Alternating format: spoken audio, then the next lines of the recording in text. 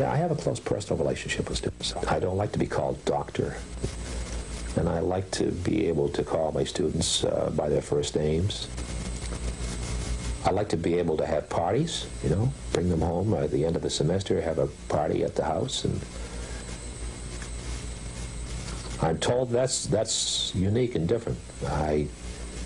I guess other professors aren't doing those things. And maybe they're not doing them because they want to keep, and there is a thin line between being a buddy, you know. I'm tough, I guess.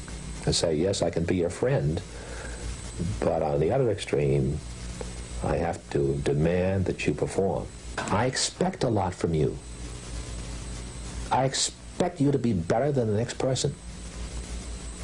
I want to be able to make sure that the people whom I have as students get jobs and compete in the real world. And I'd like to see every student that I teach be able to set their objectives and make money. And maybe that's where one person can make a difference in life. That person has brought light and a dream, a spark, into somebody else's life so that they can be unique and different, be successful. That's what it's all about. You always continue to strive for something better. There is no ultimate satisfaction. Any artist, I think, would tell you that.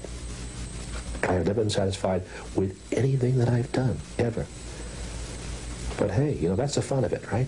The fun of it is to keep striving and to keep doing. If we lose that, we've lost it all.